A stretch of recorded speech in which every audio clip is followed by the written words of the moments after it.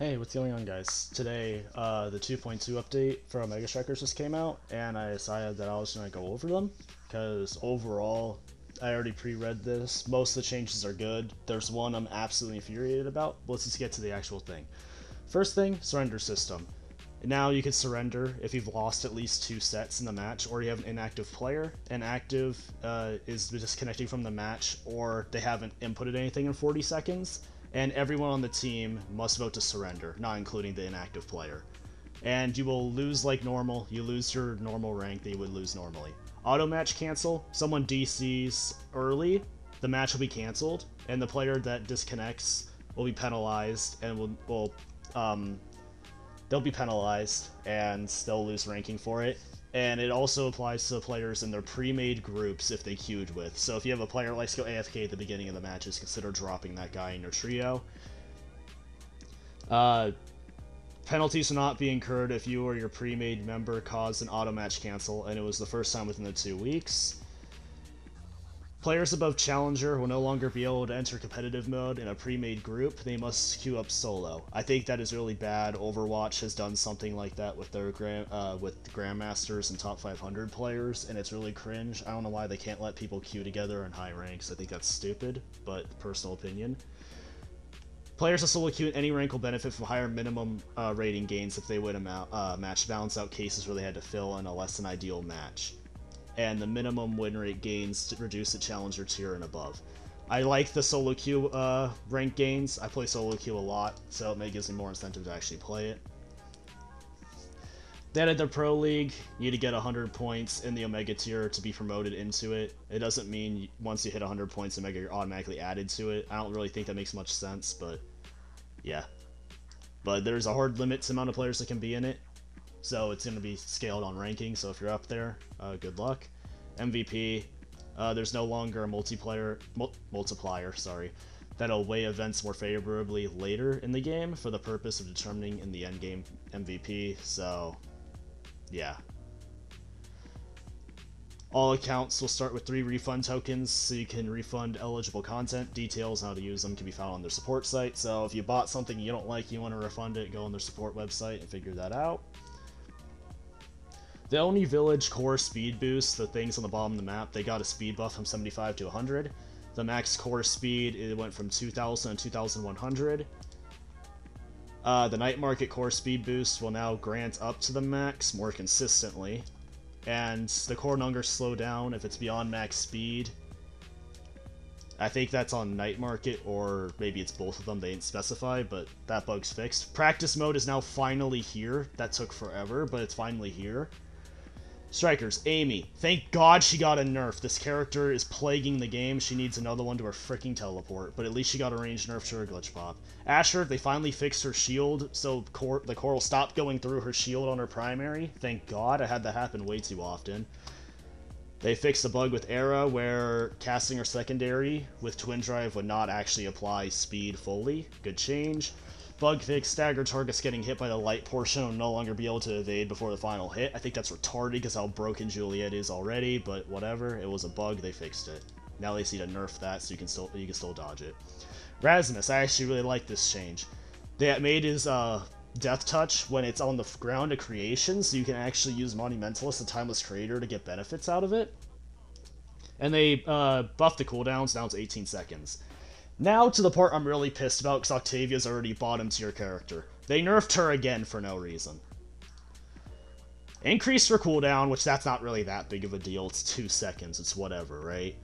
But that's not a big problem. They reduced the base duration, which they've already done once. And they reduced the haste. She isn't that fast until she gets it going for about 7 to 10 seconds. She has the lowest health in the game.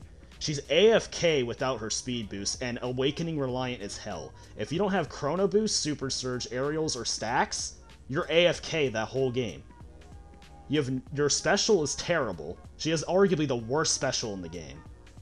So the only good part about her is when she can ramp speed, which is easy to counter. And her projectile. Her projectile is good, but that's all she has. So they just made her the worst character in the game. Luna was slightly worse, but now Octavia is the worst character in the game with that change. I don't even know why I still play the character. Vise. Power Chord. Recharge time is no longer unintentionally increased to 8 seconds of prime time. Always 7 seconds now, which is good. Bug fix. Zentaro. His secondary, his dash indicator now shows the full area he'll hit instead of just the location of his dash. So, much more accurate to see where he'll land. Oni's Blade is special. If a single enemy is staggered in the area during the special, they will be knockback locked until the final hit, so they can't just dodge out of his special, which is good, because his special low-key is mid. And he'll no longer fall off the map in the middle of his special. Thank you, because I have a friend who one-tricks Zentaro, and I play with him all the time, and the amount of times he's fallen off the map using his special is actually kind of crazy. Gear, Pummelers. Okay, speed on striker advantage, 15% to 20%. Awakenings, Aerials no longer shows a warning for strikers with mobility abilities. I never saw that as an issue, but I guess that was an issue. Bulk up and peak performance, tooltips in-game now accurately represent the extra stats given for stagger. Prime time, primary ability hits 10% harder, went to 5% harder. That's a good change. Prime time was low-key too good. Super Surge. Dash, Blink, Haste, and abilities hit 20% harder to 25% harder. Well, Zentaro got some major buffs this patch, good lord. Well, if Zentaro can get Super Surge, but you always want it. Rotate it out. Adrenaline Rush, that's sad. Stagger Swagger, that's sad. Stinger, thank God I hate that awakening. Unstoppable, and no one really used it, although it was an underrated awakening. Rotated in, so these are the new awakenings. Sorry. Egoist. Evades, refund 5 energy, 15 from energy bursts. Reaching max energy that grants 75% speed for 8 seconds. Reducing to 5% speed while you remain at max energy.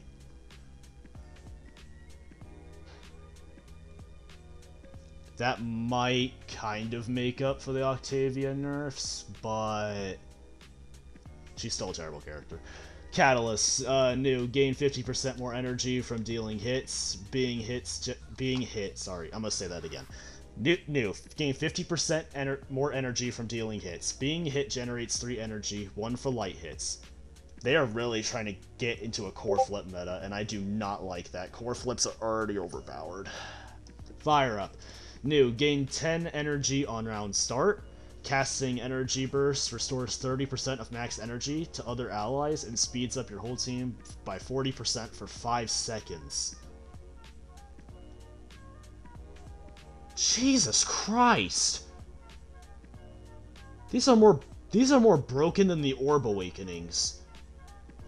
Reverberation, new. Gain 250 max stagger and 0.8 cooldown rate per 100 max stagger. I like this one, because the max stagger ones, there was not enough of them in the game. So, like, Big Fish, Bulk Up, and Peak Performance are more of a use. I like this awakening. Bug fixes, the only one in here noticeable is Vise will now, the Supernova on Vise will not display if she dies in her special somehow. Even though she's not supposed to be able to die in her special. It happens sometimes. Oh yeah, and striker ability information. You no longer get stuck for controller and gamepad during a match. Have that issue a lot, but if you ever had that issue, all you had to do is pause and unpause the game and it'd go away. Other than that, there are all the balance changes, including the really horrible ones for a character that was bottom tier already.